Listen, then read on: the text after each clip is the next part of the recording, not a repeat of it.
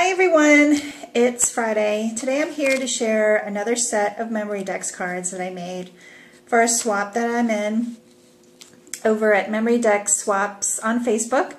I wanted to be in a vintage Memorydex swap, but apparently I was not added to the swap. I don't know why.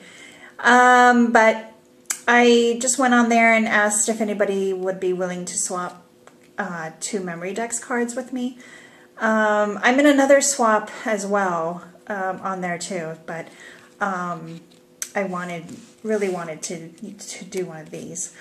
So I just got two new dies from Heidi Swap. It's the oval, I think it's the oval and ticket stub, or oval and stub divider set. And these are hard to find, these dies, at a reasonable price, because, what do you call it? I don't know if it was Hobby Lobby or Joann's was selling them for dirt cheap, and I missed out on it, but that's okay. I'm always late to the party anyway, so I have to pay the price, right? So here are my two Memorydex cards, and I used the paper from Graphic 45 Steampunk paper, and I love Graphic 45.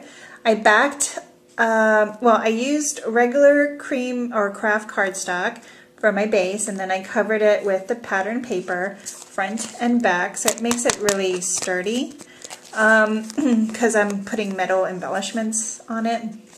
And I didn't want to use regular chipboard because it would be, I think it would be too thick. So I'm trying not to make it too thick. I have a ton of chipboard that I need to use up though. So anyway, I distressed the edges. I added some lace in the back from my stash, and it's a taupe and a cream color lace. I added a corrugated tag that I think I got from Target.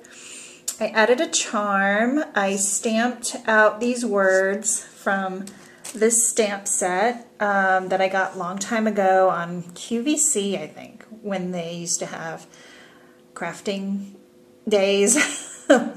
And this has so many words, and I love how they're outlined. They outline each word like that. And so I just stamped it, cut it out, distressed it, and glued it. I added a charm from my stash, and it says Truth. And this key, I believe this is a Cane Company key that I had in my stash and I just wanted to use. Added some black pearls. This tag already had the string attached. So that is one. And my second one is the oval shape one, and added the same thing, some lace, distressed the edges of the card, added a bottle cap that I altered, and I added the googly eye plastic dome to it, and backed it with paper. So if you've seen my video, a couple videos back I think, I show how I did that. And then I added this beautiful butterfly. It's a metal butterfly that I want to say it's a Jolie's butterfly. And it's metal, and I added some pearls to the center, added some swirl bling to mimic the flight of the butterfly, I guess. And then I added Enjoy the Journey. So I love this stamp set. It is so cool. And I distressed the edges with the same, you know, vintage photo walnut stain and black soot on the tag and also on the words. So love that. And then in the back of each card, I added my information, handmade with love. This one is a stamp from the Dollar Tree. And when I was stamping it real hard, and it added this really black, this look here. So you just have to lightly stamp it, which I'm not used to. So I added that, added my information, it's my YouTube channel, and then I also stamped the date of today with, I think this is a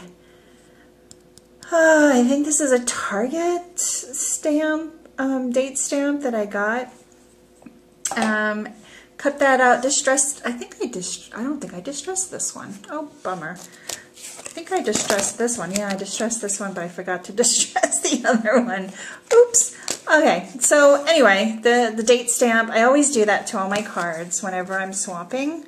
And that's it.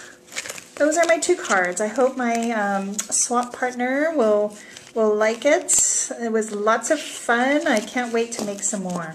So thanks everyone for watching. Have a great day and bye.